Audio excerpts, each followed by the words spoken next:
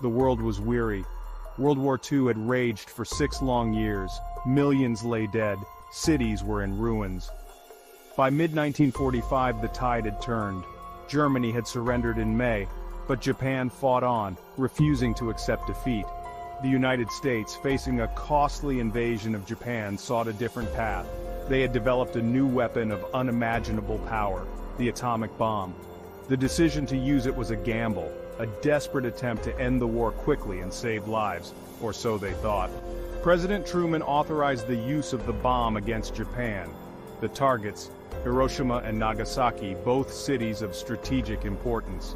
The world held its breath, unaware of the horror that was about to unfold. The first atomic bomb was a uranium gun-type device codenamed Little Boy. The second was a more powerful plutonium implosion-type bomb called Fat Man. These names, seemingly innocuous, belied the devastation they would unleash. August 6, 1945, dawned bright and clear over Hiroshima. It was a Monday, the start of a new week.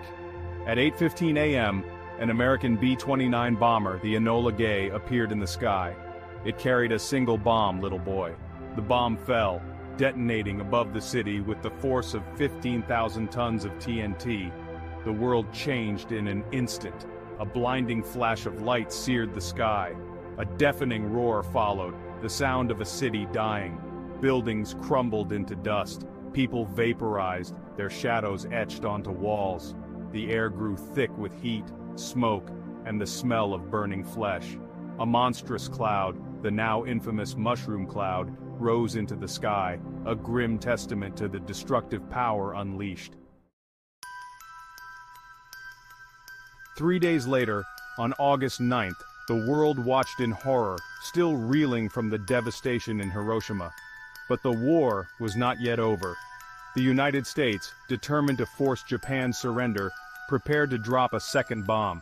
This time, the target was Nagasaki, a port city on the southern island of Kyushu. At 11:02 a.m., Fat Man detonated over the city. The blast, though less powerful than the one at Hiroshima, was no less devastating. Nagasaki, too, was reduced to rubble. Thousands perished instantly. Countless others suffered from radiation sickness, a slow and agonizing death.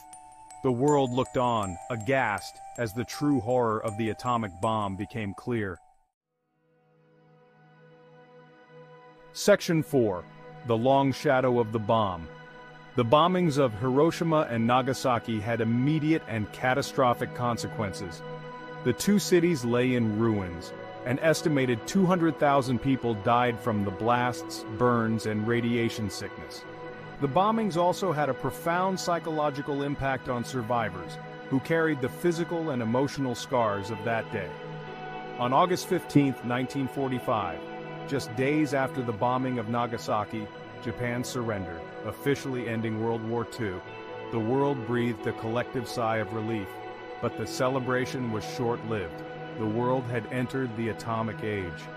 The devastation wrought by the bombs raised profound moral and ethical questions that continue to haunt us today. Section 5. A World Forever Changed. The atomic bombings of Hiroshima and Nagasaki marked a turning point in human history. They ushered in the atomic age, an era defined by the constant threat of nuclear annihilation. The bombings also led to the creation of the United Nations, a body dedicated to preventing future wars and promoting international cooperation. The legacy of Hiroshima and Nagasaki is a stark reminder of the human cost of war and the urgent need for peace and disarmament. The mushroom cloud, a symbol of destruction, serves as a constant warning. We must learn from the past and strive for a future free from the threat of nuclear war. The fate of humanity depends on it.